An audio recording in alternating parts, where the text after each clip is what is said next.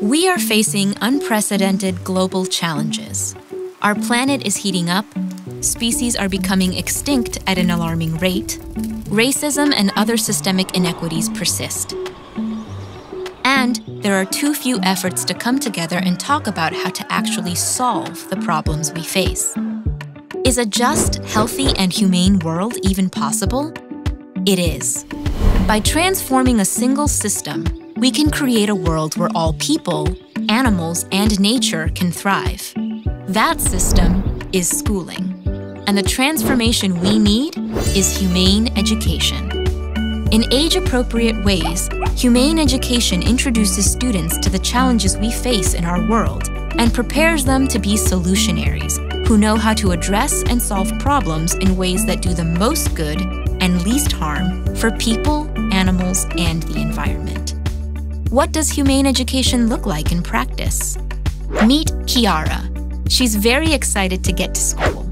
She and her classmates have been exploring the answer to this question. How is it possible that a fast food burger and an organic apple sometimes cost the same amount of money?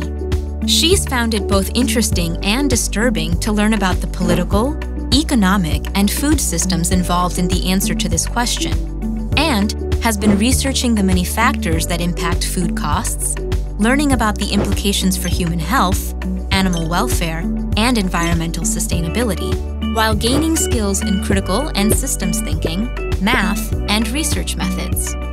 Kiara and her classmates have developed proposed legislation to address government subsidies of unhealthy, unsustainably produced foods, and they've presented their ideas to their congressional representative and senators. This is humane education. Meet Alexis. Alexis and her classmates are examining a week's worth of school trash. Their teacher has asked how each item in the trash could be avoided by making different purchasing choices, or reused, composted, or recycled. Alexis realizes that if she drinks tap water instead of bottled juice, or doesn't buy anything that is wrapped in plastic or styrofoam, she'll produce less waste. But the truth is that she really likes drinking juice and wants plenty of things that are overpackaged. As her class discusses how they can reduce their trash, Alexis says that it would be nice if containers and packaging could be composted like food waste and turned into soil. Her teacher remarks that this is a great idea and tells her that there are companies working to achieve this goal. With her teacher's help, Alexis contacts inventors to learn more, and she becomes passionate about chemistry that leads to sustainable production. This is humane education. Meet Elijah. Every week, Elijah's class visits a nearby park, where they quietly observe wildlife.